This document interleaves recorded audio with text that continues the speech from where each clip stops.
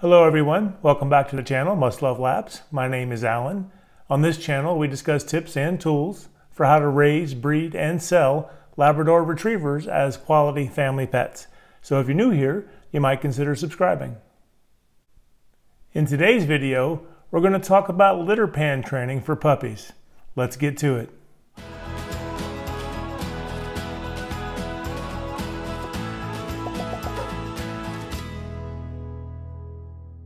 All right, let's talk about litter pan training.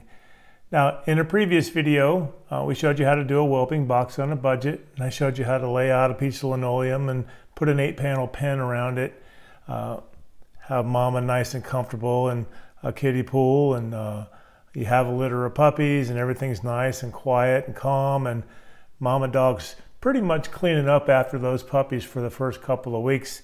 There's a little bit of a mess, but you really don't notice it because mama dog cleans it up. And for the first couple of weeks, that's pretty much how it goes. You see some soiled whelping pads and whatever, small messes, but not too much. About 2 weeks, their eyes open up. They start looking at the world, start moving around a lot more. When they get up to about 3 weeks old, this is when we're going to bring them out of the kiddie pool, if you will, and out into the pen. And we're going to start introducing mash to them and helping your mama dog feed those puppies.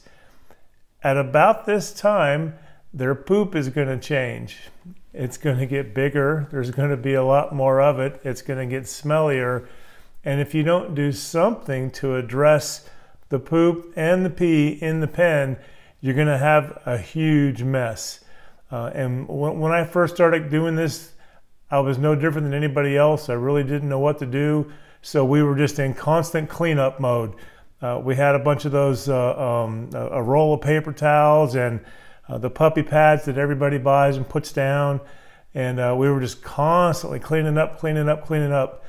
And I thought, you know, there's got to be a better way to do this.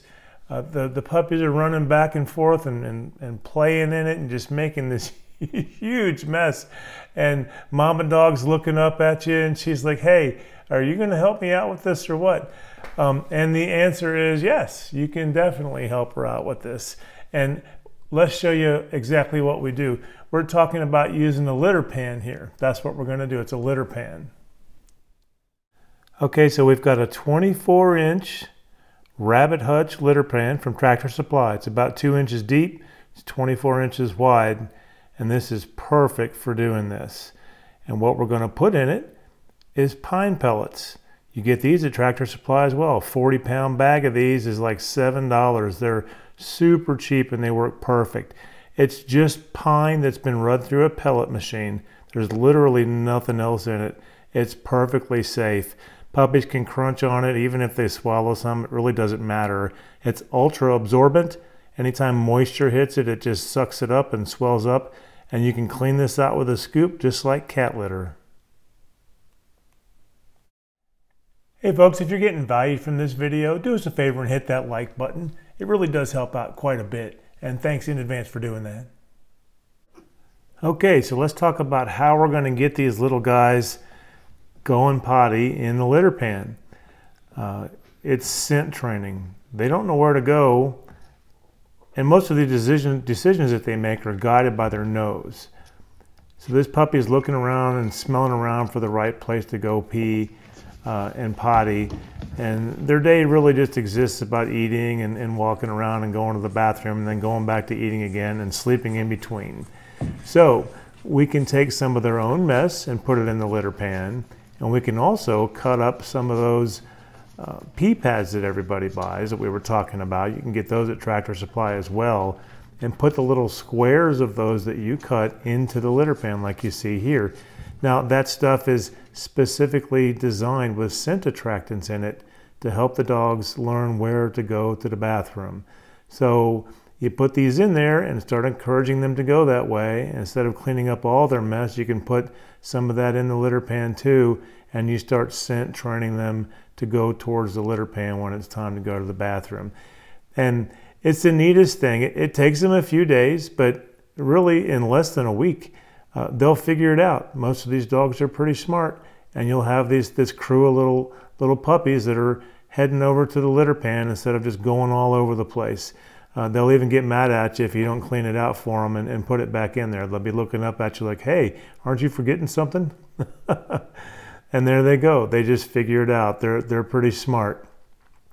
And you get a few days to do this. You can scoop it out just like cat litter, and the stuff that turns to powder has absorbed liquid. That's what this stuff does. It reverts to powder as soon as it gets wet.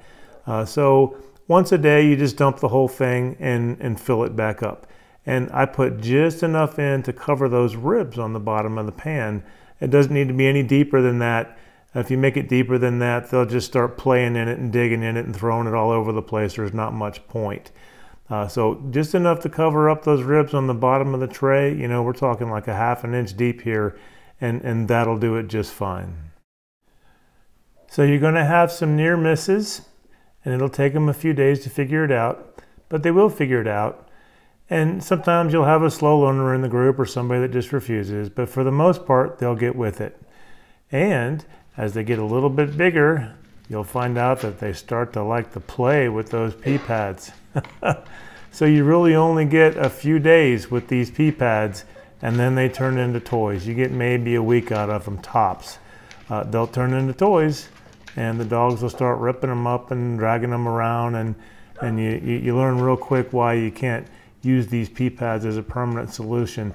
At least not with Labradors. There may be some breeds that leave them alone, I don't know. But my Labradors just turn them into toys and start tearing them up.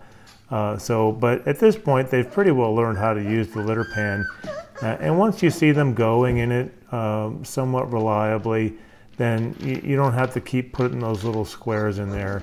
That's just to get them started. They figure it out from there. They're pretty smart.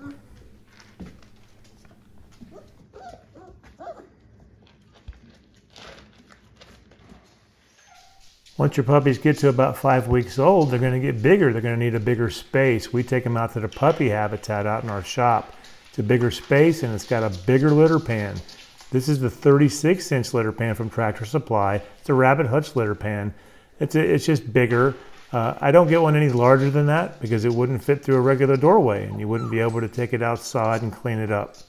So 36-inch litter pan is what they grow into. And at that point, they're using it pretty reliably.